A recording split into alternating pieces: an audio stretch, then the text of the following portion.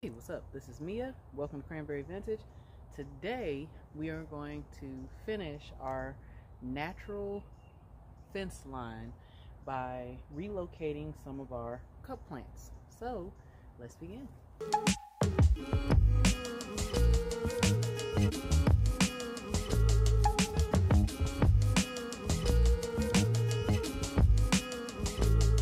It is a quite cloudy, I won't even say dark and dreary, but today is a cloudy day, and I figured it would be a great time to come out here and relocate some of our cup plants over to the fence line.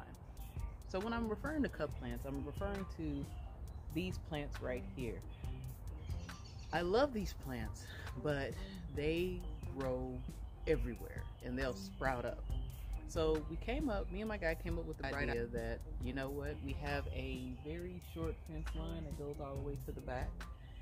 Why not start taking some of the cup plants and putting them along the fence line so as they grow, they'll create a privacy fence until we can install a privacy fence. So these are beneficial plants to do things like that with, because these plants alone, first of all, they spread. Every year you plant them, they spread out. But the beauty about them is they get about 6 to 7 feet tall at least. So, and they get bushy if you have multiple ones by each other. So they act like a natural barrier or a natural fence line during the spring and summer seasons. And they last literally all the way until the end of fall. So, and they sprout yellow flowers, and just a very pretty plant, but a very tall plant that if you got some space, it'll spread. Now, the good thing is usually when you have them next to each other, they will follow the path of least resistance and just go about their business. However, for the ones that sprouted out that I planted in different places when I really didn't know much about the cup plant, we're about to take those, dig those up, and transplant them over here to the fence line. And we're gonna see how they do this season. So that's why I have you guys here, just so you can kind of go with me through the process. So let's get started.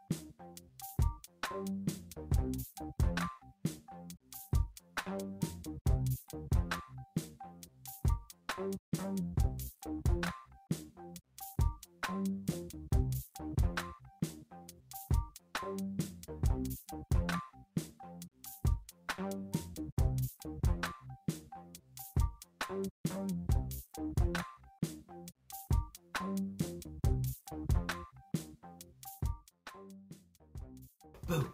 So let me explain. That was so whack, wasn't it? I know there was an abrupt switch from outside to inside, and I'm gonna tell you why.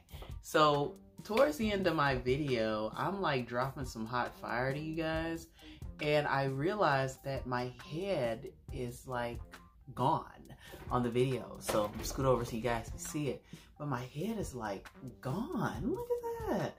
And I was like, man, I was dropping that hot fire and I'm headless. Decided to delete that because by the time I realized that here we are in the house and it's dark outside, so I decided to just go ahead and record it while we're in here.